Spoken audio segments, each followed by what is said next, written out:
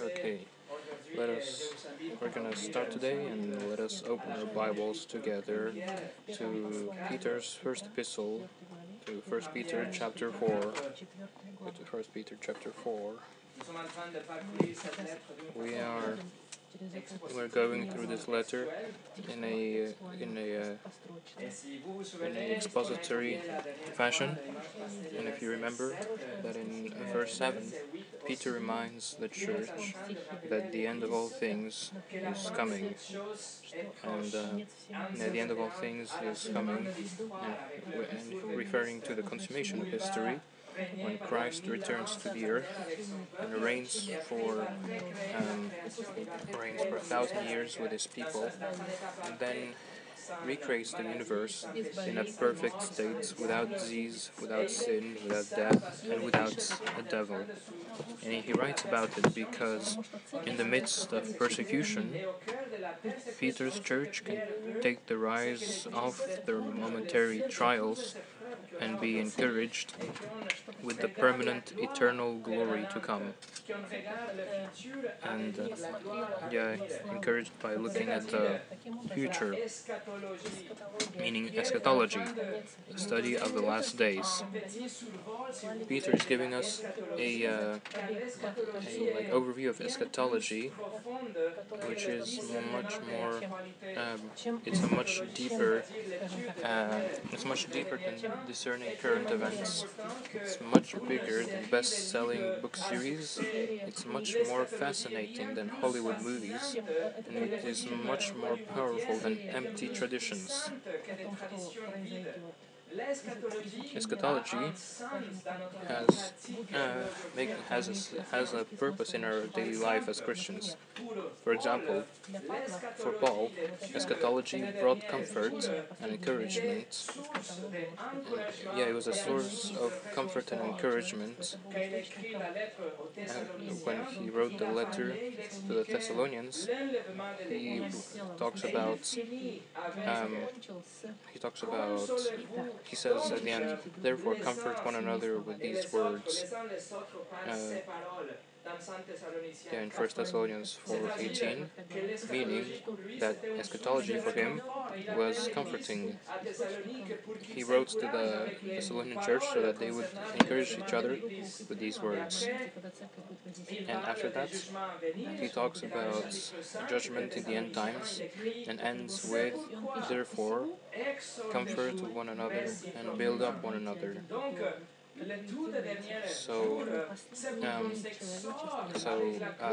the end, knowing that eschatology is to encourage each other and build one another up. Like to the Corinthians, he writes about the rapture and ends with, "Therefore, my beloved brothers, be steadfast, immovable, always abounding in the work of the Lord, knowing that your labor is not in vain in the Lord." So you see how eschatology has practical consequences. To the Apostle John, eschatology meant sanctification. In 1 John chapter 3, verses 2 and 3, "Beloved, now we are children of God, and it has not been manifested as yet what we will be, but we know that when he is manifested, we will be like him, because he will see him just as he is. And everyone who has this hope fixed on him purifies himself, just as he is pure." So for John, eschatology at the end times was an encouragement and a source for sanctification. And for Peter, eschatology fuels godly living, beginning from the house of God and overflowing to the world, opening doors for the reception of the gospel. So people can see our lives, and that opens the doors to the gospel. So eschatology isn't only like the study of the last days, but it translates itself into like practical actions in the daily life of the Christian. So Peter says that uh, yeah, Peter tells us that because of eschatology, because we should be pursued because of eschatology, we must pursue holiness. Not it makes us pursue holiness. It translates into pursuit of holiness and a pursuit of love. Pursuit of holiness as you commune with God through prayer, having your thoughts under control and being alert, staying awake, because the Master is coming back. So pursue of love, fervent agape love for the brothers that takes your love capacity to its max and covers a multitude, a plethora of sins, bringing unity within the body of Christ. That's what we already saw. But today, we'll look at the last 3 verses in this short section where Peter continues to admonish the church to an excellent conduct at all times and in all circumstances, especially when we're passing through hard times. And the second coming of Christ is a powerful motivation for it and for the purpose of God's glory. That's what we will see today. But before we start, let's pray.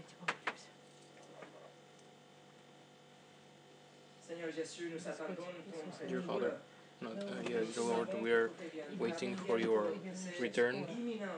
We know it's imminent, and that is why we want to learn and apply all these truths and all these commands that you command us in your word, so that we may have love in the church, but that it would overflow and be visible to the outside world, and that by saying that they be attracted to the gospel. Please bless the preaching of your word. In Jesus' name, amen. And today's message is called Love in Action. Let us read verses 7 through 11, and our focus will be verses 9 and through 11. 1 Peter chapter 4, verses 7 through 11. The end of all things is at hand. Therefore, be of sound thinking and sober spirit for the purpose of prayer. Above all, keep fervent in your love for one another, because love covers a multitude of sins. Be hospitable to one another without grumbling. As each one has received a gift, employ it in serving one another as good stewards of the manifold grace of God. Whoever speaks is one speaking the oracles of God.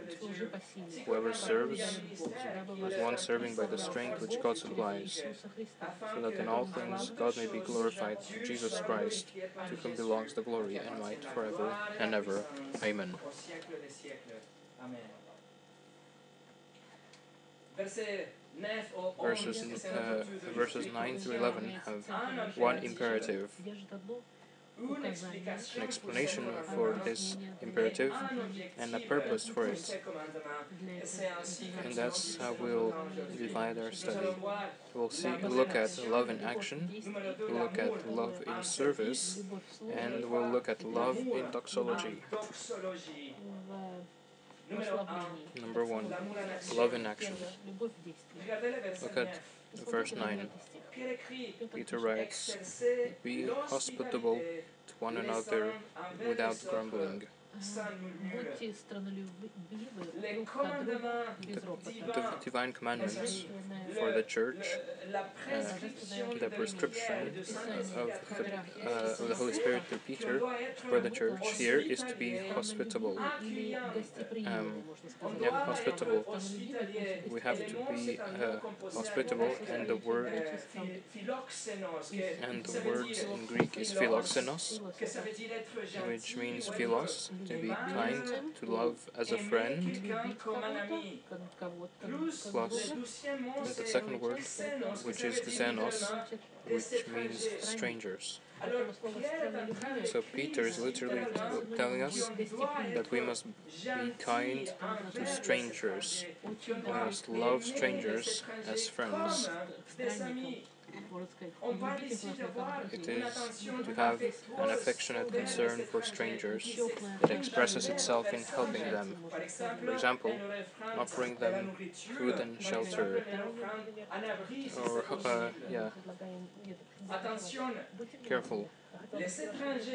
Strangers here does not refer to anyone in the world, to all the strangers in the world that we see around us. No, but to the brothers and sisters whom you do not know. A brother or sister who isn't part of your assembly or circle, but nonetheless is a brother or sister. They are Christians, but they are strangers because they are not your direct friends.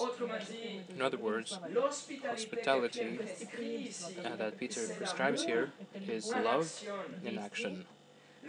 Hospitality was not something new that Peter wrote about, but it was commanded in the Old Testament, in Exodus 22 or Deuteronomy 14. But the book of Hebrews contains an astonishing admonition. Turn to Hebrews 13, verse 2. Do not neglect to show hospitality to strangers, for by this some have entertained angels without knowing it. The commandment still stands. The author of the Epistle to the Hebrews refers to all that has come before him, and the commandment still stands. That is why the verse begins with, "Do not neglect."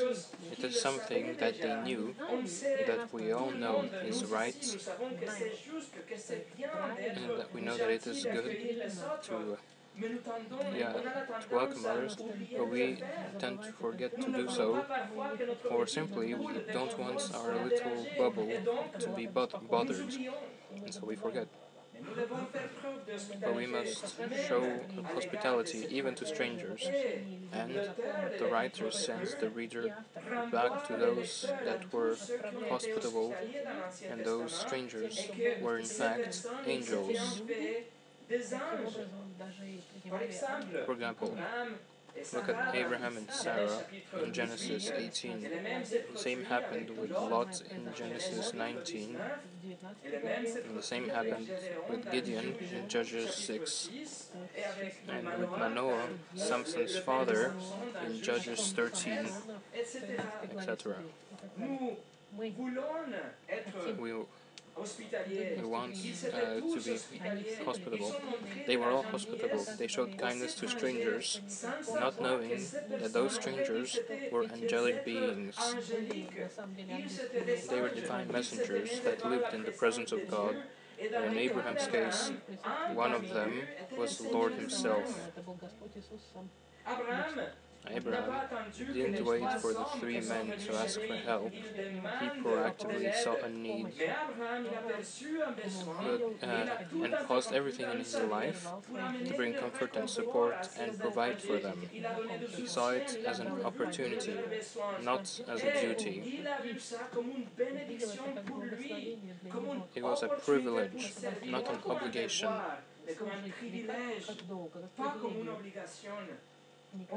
In fact, not knowing, two of them were angels, and the third was God Almighty in the person of Jesus. Abraham saw his hospitality to them as a blessing for himself. It was something that he wanted, it was something that he was seeking. In Genesis 18:3, Abraham said, "My Lord, if now I have found favor in your sight, please do not pass your servant by." He wanted to serve them. Be careful. This does not say that you should welcome strangers into your home because they can be angels, but not at all.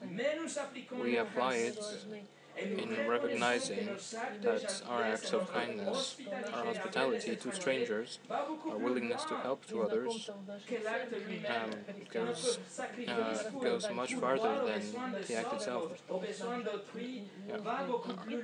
Our sacrifice to fulfill a need in others go way further than the act in itself. They reach far and wide, and as we bless them, in doing so we are blessed too.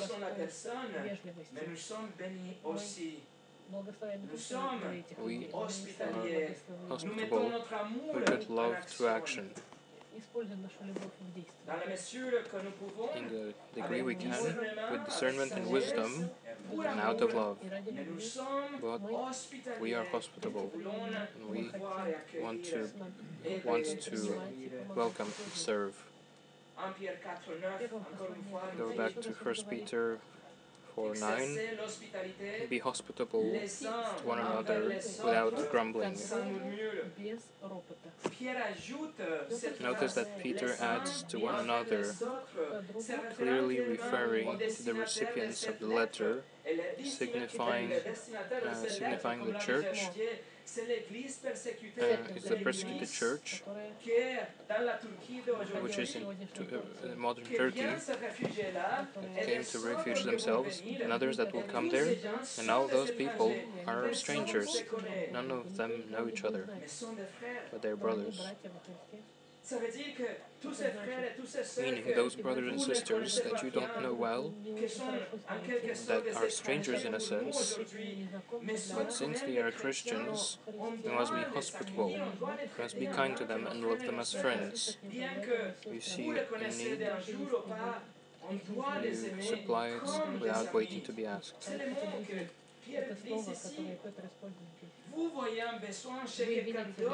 You open your home to them, you give them your time, you let them disturb your daily routine and comfort. You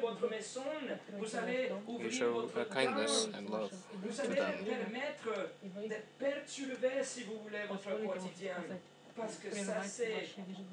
Because that is hospitality. It's not being centered on oneself. And you know what? Peter says to do it without grumbling at the end of verse 9. And by writing this, Peter recognizes that hospitality can be burdensome, that it has a cost, that it can be not easy at times. Maybe we're tired, maybe we already spent a lot. It's not easy sometimes.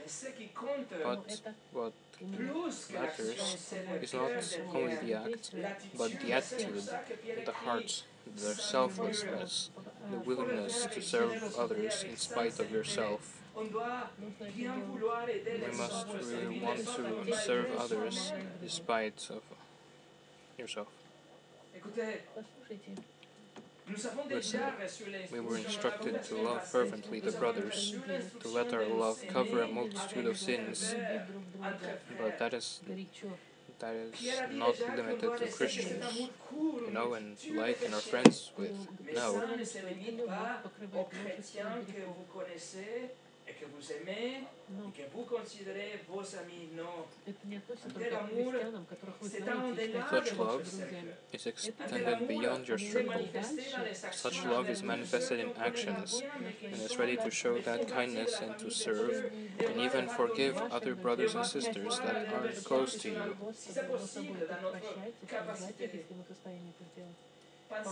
Think about it.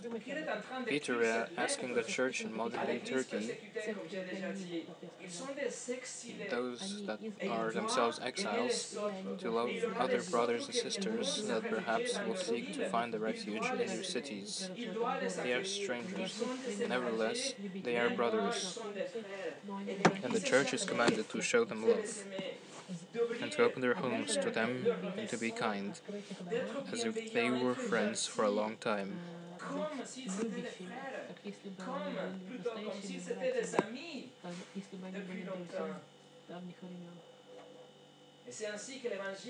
That's the way the gospel was spread in the first century. Traveling ministers, like Paul and those after him, did not stay in the inns of those days, because they were houses of sin and bad reputation. The early church survived thanks to the hospitality given to traveling brothers and sisters that were welcomed in, attended, helped, treated as close friends.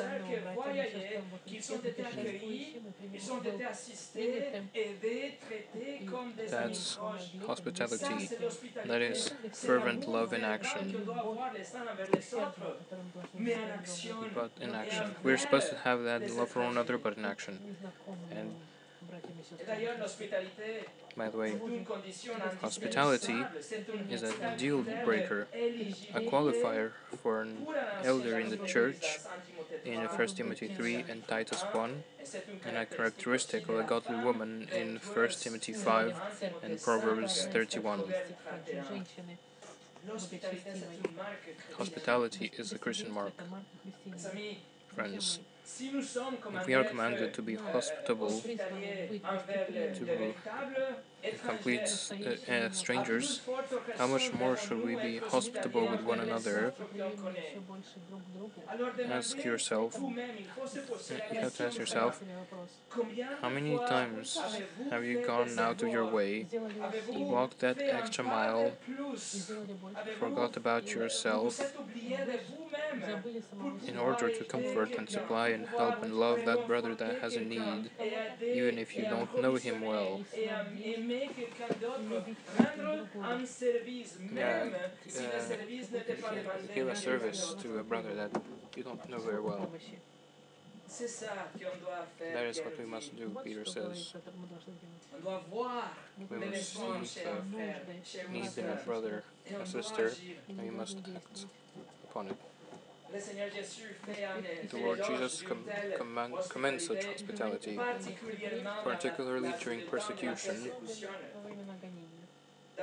In Matthew 25, if you want to turn with me to Matthew 25, Matthew 25, just for the context, Matthew 24, Jesus has been talking about the end times from chapter 24. At the end of chapter 25, he speaks about final judgment, how true Christians manifested their love in action to a persecuted church in the time of the tribulation, and how those that were not born again closed their hearts before them. Les non-chrétiens, tous ceux qui n'étaient pas nés de nouveau, ils sont fermés leur cœur et ils n'ont pas aidé. Alors Matthieu 25, look at Matthew 25, verses 31 to 46. Jesus says, "But when the Son of Man comes in his glory, and all the angels with him, then he will sit on his glorious throne, and all the nations will be gathered before him, and he will separate them from one another, as the shepherd separates the sheep from the goats. And he will put the sheep on his right, and the goats on the left. Then the king will say to those on his right, 'Come, you who are blessed of my Father, inherit the kingdom which has been prepared for you from the foundation of the world. For I was hungry, and you gave me something to eat. I was thirsty, and you gave me something to drink. I was a stranger, and you invited me in. I was naked, and you clothed me. I was sick, and you visited me. I was in prison, and you came to me.' Then the righteous will answer him, saying, 'Lord, when did we see you hungry and feed you, or thirsty and give you something to drink? When did we see you a stranger and invite you in, or naked and clothe you? And when did we see you sick or in prison and come to you?' And the king will answer and say to them, 'Truly I say to you, to the extent that you did it to one of these brothers of mine, even the least of them, you did it to me.' Then he will also say to those on his left, 'Depart from me, accursed ones, into the eternal fire which has been prepared for the devil and his angels. For I was hungry, and you gave me nothing to eat. I was thirsty, and you gave me nothing to drink. I was a stranger, and you did not invite me in. I was naked, and you did not clothe me. Sick and in prison, and you did not visit me. Then they themselves also will answer, saying, Lord, when did we see you hungry or thirsty, or a stranger, or naked, or sick, or in prison, and did not take care of you? Then he will answer to them, Truly I say to you, to the extent that you did not do it to one of the least of these, you did not do it to me. And these will go away into eternal punishment, but the righteous into eternal life.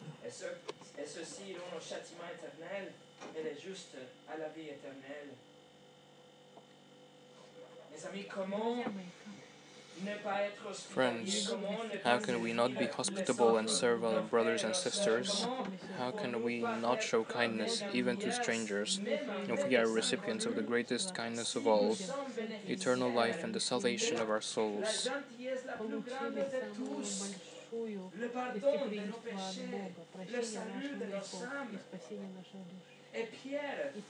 Peter, knowing that the time is short, says, Love each other fervently and from the heart, because you are able, through your new birth, and show that love through hospitality, because the Holy Spirit, because the Holy Spirit dwells in you.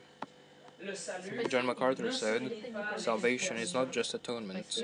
Salvation is not just forgiveness. Salvation is regeneration.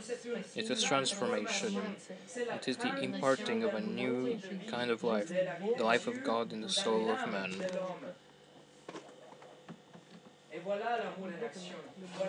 That is love in action. Number 2, love in service. We go back to our text, 1 Peter chapter 4.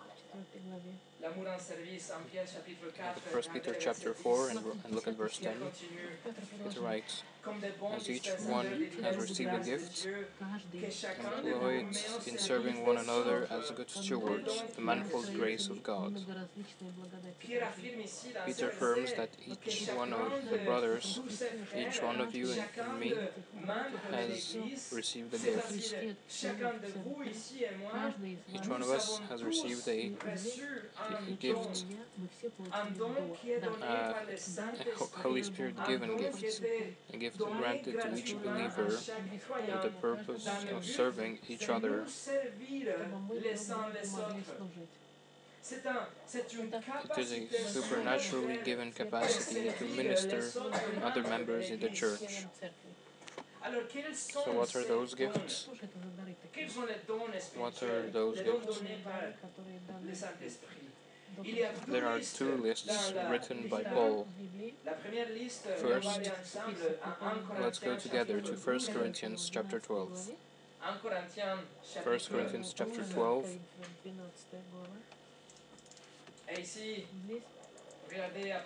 Look, starting from verse 4 until verse 11. Paul writes, Now there are varieties of gifts, but the same Spirit.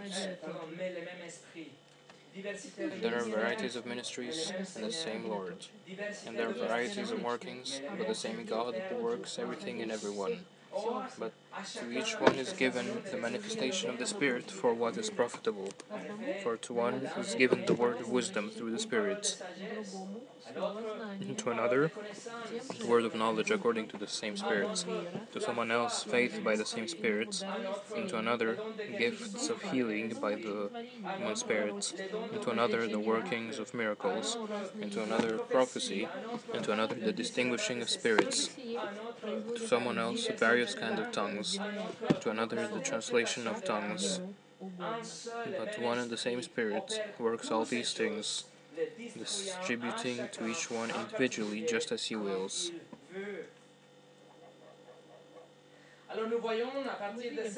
So we see from this text that there is a variety of gifts in verse 4, that the Spirit gives whatever is profitable to each one. In verse 7,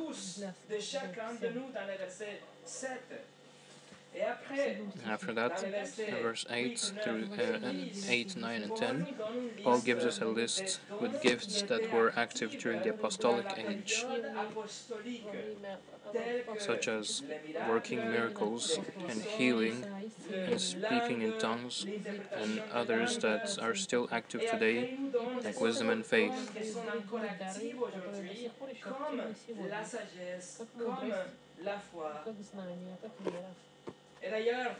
By the way, we studied a 6-part series on the spiritual gifts, or les dons spirituels, which you can find on our website in French and Russian to go deeper into this subject.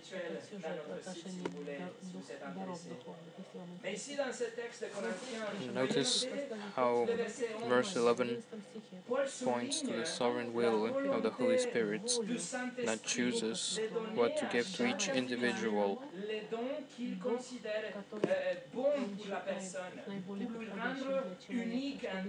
Notice how he points out how he gives a gift that makes everyone unique and all. And it's interesting that the word for individually in verse 11 comes from the word idios, from where we get idiot. That in reality had no negative meaning, but means simply someone that is unique, particular, or unequal, that there's nobody like him. That was the meaning of idios. And after that was used for people who suffered from a mental handicap. And so when Paul writes, what Paul writes is that the Holy Spirit distributes the gifts individually from idios, meaning that there is nobody else like you. Whatever measure, whatever combination of gift the Holy Spirit has bestowed on you makes you unique and precious and necessary.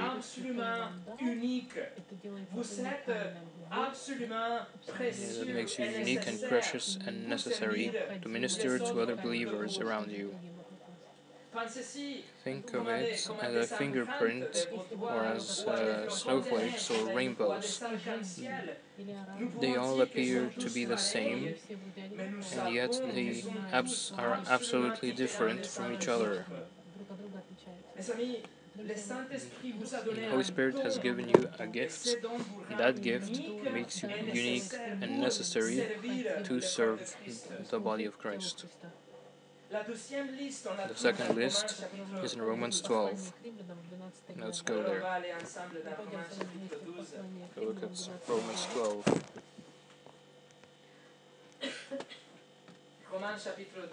Romans 12, and look at verse 4 until verse 8. Paul writes, "For just as we have many members in one body, and all the members do not have the same function, so we, who are many, are one body in Christ, and individually members of one of another, but having gifts that differ according to the grace given to us, whether prophecy in agreement with the faith, or service in his serving, or he who teaches in his teaching, or he who exhorts in his exhortation, he who gives with generosity, he who leads with diligence, he who shows mercy with cheerfulness."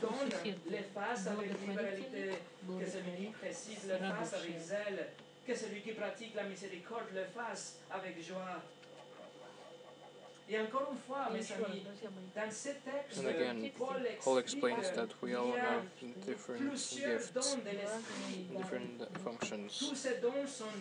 All those gifts are different. And he makes a parallel with the human body. There are different parts. There are parts. The human body has different parts with different functions working together for a purpose. And by the way, in the 1 Corinthians 12 passage that we just read, the argument continues also by comparing us with a human body. And he makes the argument that we must work together as the body. And here, here in Romans, Paul gives us a list as well, and says simply, whatever gift you have, use it. Teach, exhort, serve, give generously, etc. These gifts are not the same for everybody, but each one of you is unique because the Holy Spirit saw fit to grant someone one gift, and to another gift, to another one a combination, and to another one a different one.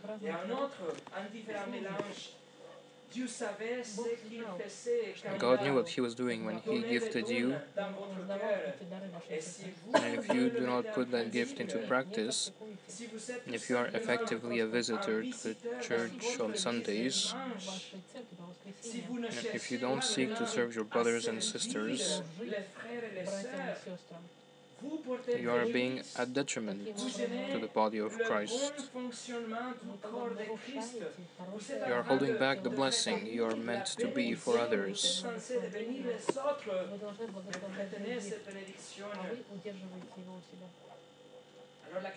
The question is, what is your gift? And to answer, there's a simple answer. Your gift is what you can do to serve Christ. Whatever you know you can do to be a blessing to others, you know those strengths, and people see them in you. That is your gift. Your gift is a graciously and free given mode of ministry, a supernatural capacity to minister the church, and it is given and energized by the Holy Spirit. We're not talking about human talents, but a divine enablement so you can serve your brothers and sisters, not for your pleasure, not so that others come and congratulate you, but to serve the body of Christ, and that is what Peter instructs us to do. To serve.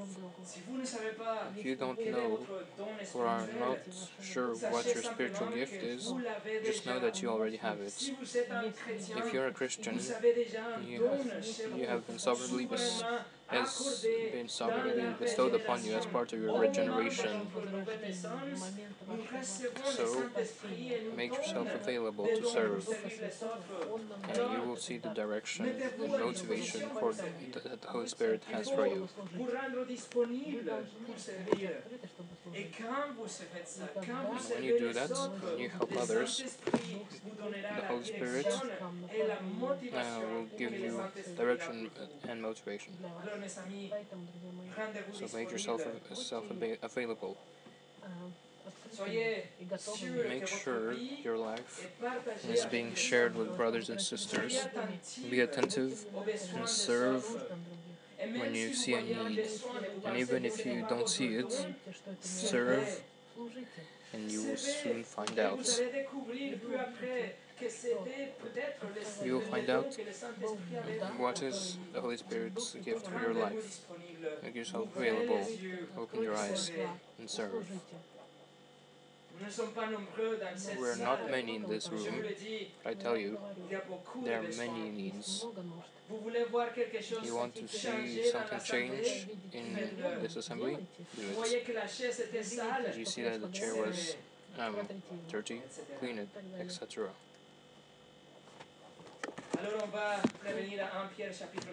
So we go back to 1 Peter chapter 4. Look at verse 10. As each one has received a gift, employ it in serving one another as good stewards of the manifold grace of God.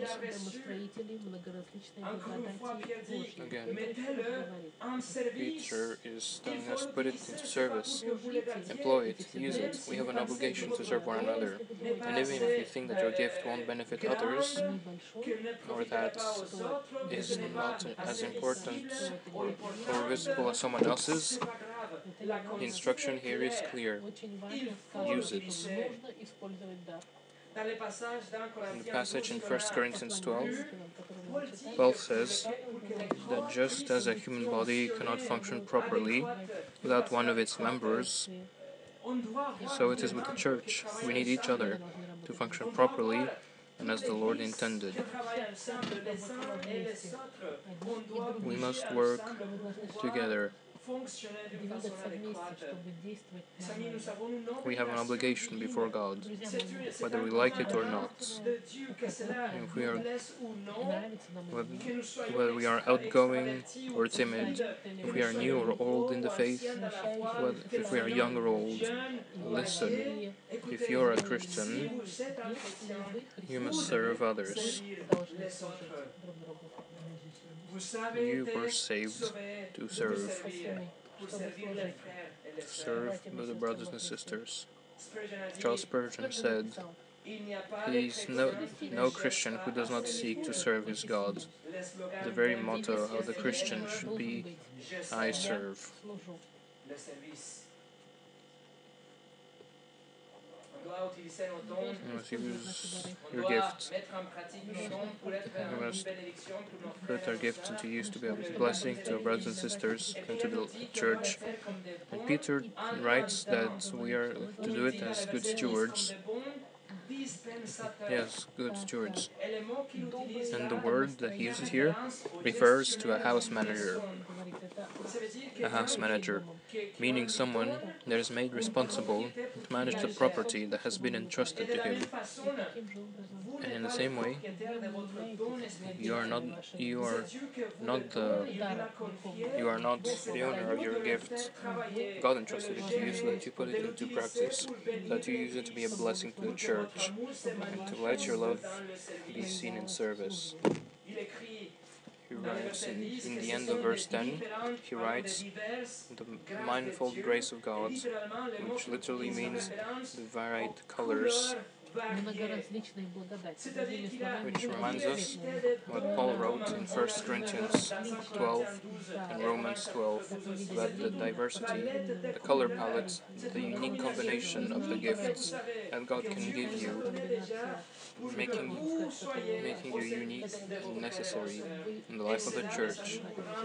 And so you are crucial, and nobody can take your place in the church.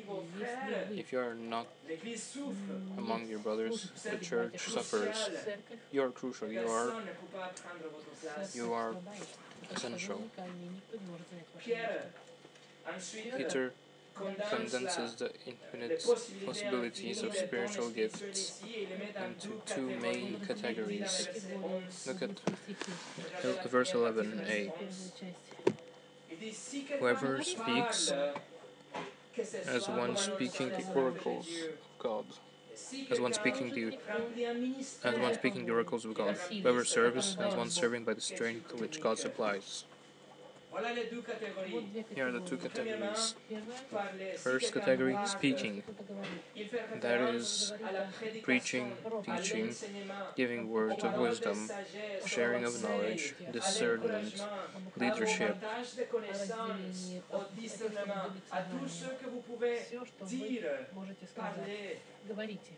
And secondly, is serving.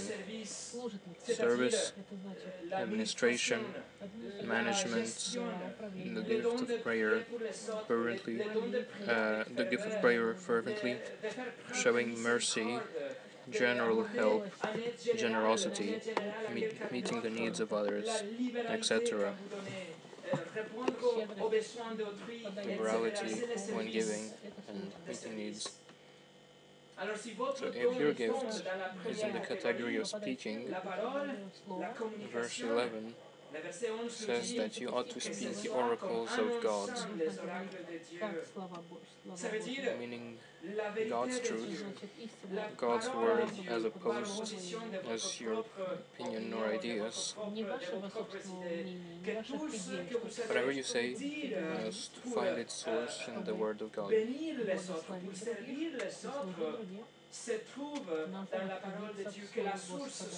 Whatever you say, it must find its source in the Word of God. And secondly, if your gift is in the category of service, verse 11 says that you must serve serve in God's strength, not in yours.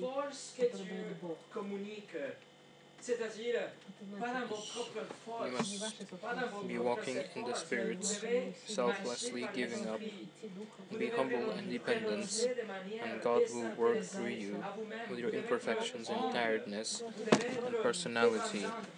You will be a blessing to others. With your yeah, you can with your perfections and tiredness and personality, you can be a blessing to others.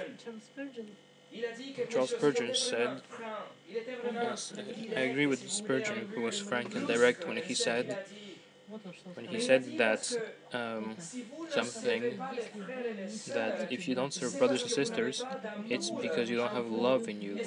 And if you don't have love in you, if you don't have love to serve, which means that means you were not regenerated. You are not a Christian. He said,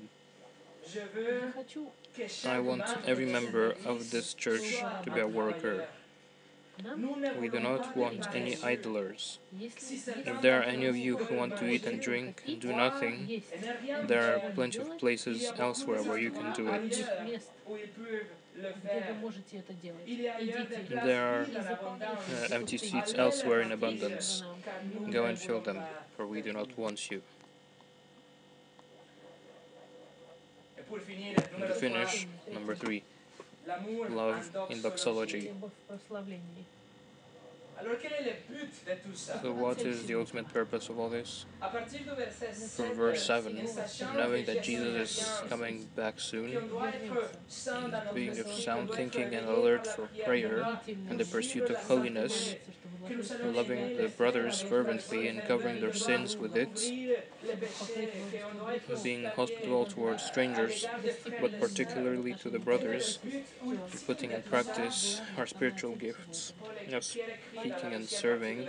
What's the ultimate purpose? Look at verse 11b, so that in all things God may be glorified through Jesus Christ, to whom belongs the glory and might forever and ever. Amen. Friends, our purpose is that God will be glorified through Jesus Christ, the one that lived a perfect life and gives it to us so it is counted as ours. That God will look at us clothed in Jesus' righteousness and perfection, having poured out his wrath on Jesus on the cross for the law that we broke. He suffered on the cross for the law that we broke.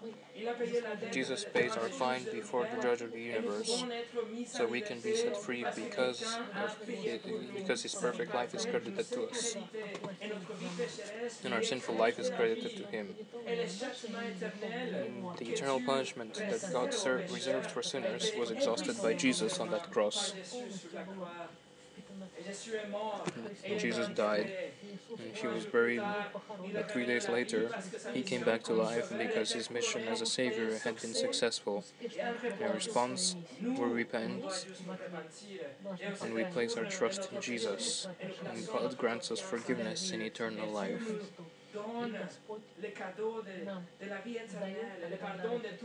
He forgives us not because we deserve it, but because Jesus earned it for us. Therefore, in consequence, God receives all the glory and all of our praise through Jesus. He receives the praise, the honor, the glory from us, sinners saved by His grace, and our lives are lived in such a way that whatever we do, whether we eat or drink, as Paul writes, will be to the glory of God.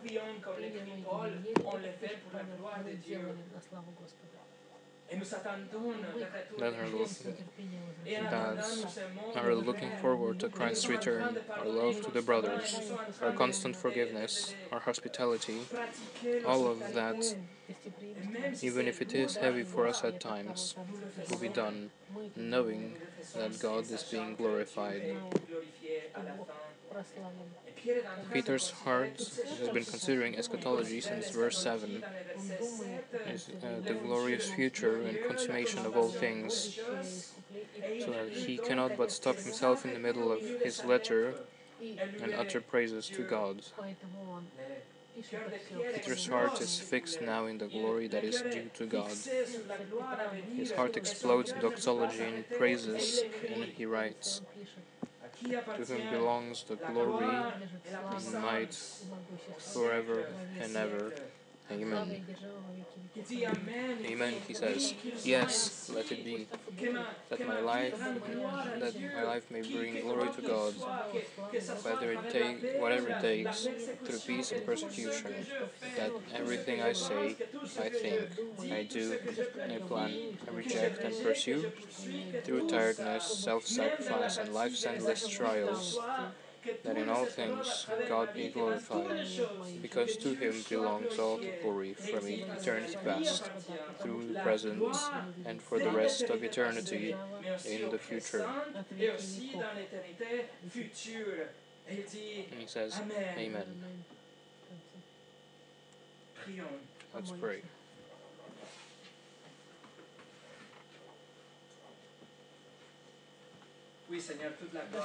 Yes, Lord, all glory belongs to you.